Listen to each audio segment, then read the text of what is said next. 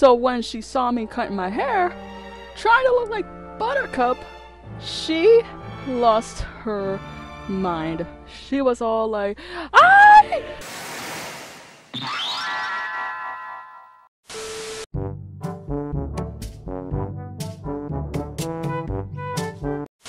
When I was a kid growing up in the 90s, there was one cartoon that I was obsessed with, and it was the Powerpuff Girls. It was one of my first cartoons that I've ever watched, and I kid you not, as soon as I watched it, I got hooked. I was what people would call a huge fangirl over 3 fictional characters, and I would fight anyone should they speak anything wrong about them that I don't like, and would try to correct them of everything about their characters and that they should love the way they are.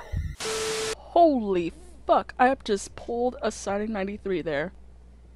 Let me stop. Anyway, I love the Powerpuff Girls so much that I would draw them every single day and not get tired or bored of it. I even made a drawing of the Powerpuff Girls as a present to my grade school teacher as a gift. I had clothes, towels, toys, accessories, and DVDs that I would play over and over and over again and not get tired or bored.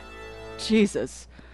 I was a hell of a fangirl back then, damn. I love the Powerpuff Girls, and I still do. It's just a great classic. And that theme song, da da da da da da da, it never gets old. As much of a fangirl I was over the years, there was one incident that made me love them so much that I actually wanted to be a Powerpuff Girl. Not like Princess, no. I didn't have money. Just I actually tried to be one.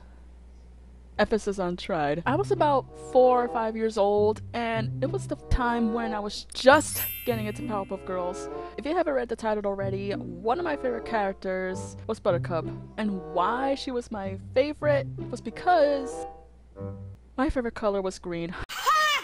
Yeah, I know, haha, whatever. But she was really tough and strong, meaning she didn't mess around. So growing up as a shy and quiet little kid, that was something that I wanted to be. Now, for some odd reason, I thought that her hairstyle was just badass looking to me. Like, just looking at it, it screams, don't fuck with me, you know? Of course, I didn't think like that, but that's what it felt like when I was a kid. So I figured, if I had my hair like Buttercup's, I could be the tough person that I wanted to be.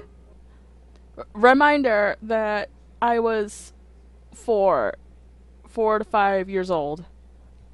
Pre-K. So one day, I grabbed a pair of scissors, watching Powerpuff Girls of course, and then I started cutting my hair. I don't know how long it was, but it felt long because I had a lot of curly hair. I still do. I was concentrating so hard, trying to look like a fictional character that I admire so much that I'd do anything to be like them. Literally. However, that ended quick because my mom came in the bedroom. Now, my mom loves and praises long hair. It's a prominent feminine feature in the Hispanic culture.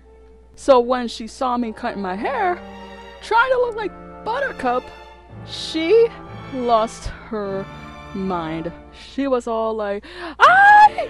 ¡Bárbara! ¿Por qué te cortas el pelo? ¡Ay, Dios mío! Tú no me das como de un niño, no de niña. ¡Ay, ay, ay! Tú no sabes cuál es bonita de pelo.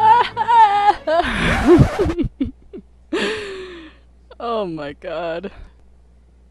It was a mess. But yeah, she freaked out, took the scissors away from me, and I had to wait a few months to grow my hair back. It wasn't that bad looking at it. I just cut a little bit on both sides since I was trying to look exactly like Buttercup. So, yeah. Your girl tried to look like Buttercup. Good lord. Anywho, hope you guys enjoy this silly story, and let me know if you had any similar experiences like this one. Bye!